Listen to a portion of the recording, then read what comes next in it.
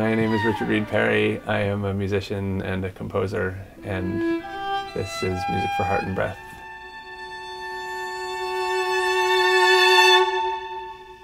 Music for Heart and Breath is my compositional debut record. It's a collection of pieces that I wrote, all of them with the exact same idea behind them. And the idea is that every single note that is played in sync with either the breathing or the heartbeat of the musician who's playing it. Here you have some musicians, various types of instruments playing various types of things. Now everybody here that you see is currently, whether you can see it or not, wearing a stethoscope under their clothes, or sort of half under their clothes and half on top of their clothes. And under that a bandage to press said stethoscope against the heart of the individual. The original idea for Music for Heart and Breath came from listening to a bunch of music that I just couldn't relate to in any kind of physical way when I was in school, and I was listening to electroacoustic music and studying electroacoustic music and just feeling nothing from so much of it. One day, sitting at my desk, I just thought, what would be the opposite of this music? What would be the most connected to our bodies that music could be? What would be the music that seems like it comes completely from within? And then I just thought about, well, what about having a kind of music where the involuntary parts of your body were involved in the making of the music? So the involuntary things, the speed of your breathing, your blinking, your heart beating, these things that go on in your body whether you're telling your body to do them or not. At the time I was getting quite excited about the music of John Cage, and I was getting quite excited about the music of Brian Eno, his sort of early tape experiments and ambient music, and getting really excited about Steve Reich and these ideas of relinquishing control over music, so setting up systems that would generate music over time. John Cage was excited about having chance operations in music and introducing this huge compositional elements of a piece being completely out of the hands of the performer and certain things being in the hands of the performer. And I really liked those ideas.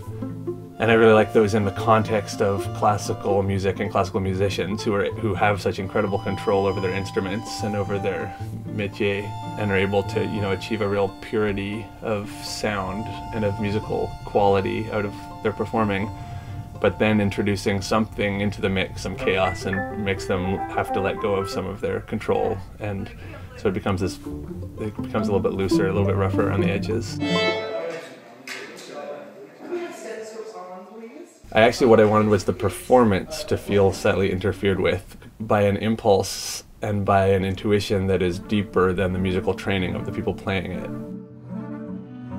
I started writing this music in the middle of the first and biggest and craziest long rock tour that the Arcade Fire ever did in 2004 and 2005.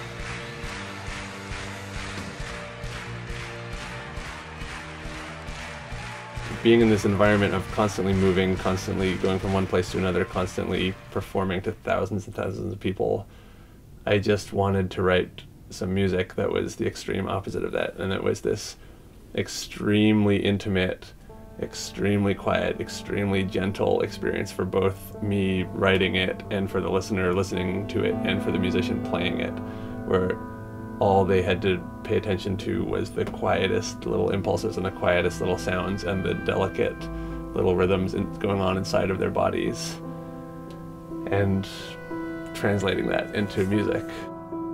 Everybody generally is wearing a stethoscope while they're playing the music, and they wear a stethoscope so that they can hear their own heartbeat while they are playing. It's a big pain in the butt. It is extremely awkward for the musicians at first, but everybody that I've worked with so far has been an extremely good sport about it. The first ensemble that I got to write a Music for Heart and Breath piece for were the Kronos Quartet, who are the preeminent string quartet of the century. It was amazing to hear them bringing to life this idea in more of a contrapuntal, pointillistic kind of way, where you have multiple heartbeats bouncing and you have multiple breathing melodies overlapping. yMusic are a fantastic sort of new music, no holds barred, take no prisoners sextet. They they were sort of the resident ensemble for much of this record, and then I did the orchestra piece after that. Oh yeah, at 28. Yeah. So again, so 28 is gonna be like, huh? We just keep being really soft and like.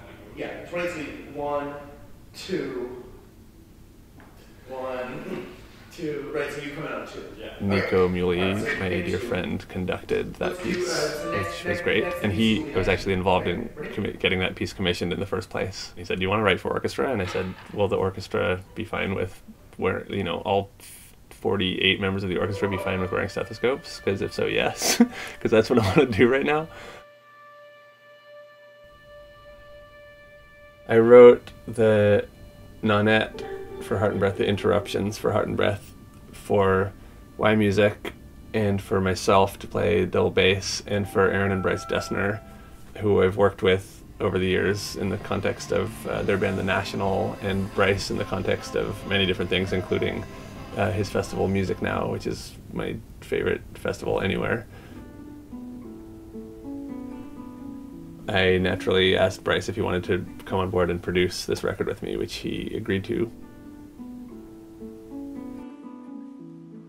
Nadia Sirota is this incredible violist who has been involved almost from the get-go in this process of writing all this music and performing all this music.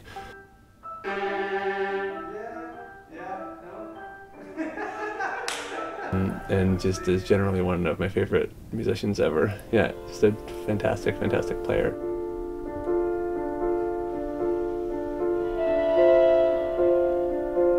It's incredible that the musical world that I inhabit gets to collide with the kind of longer tradition of classical music.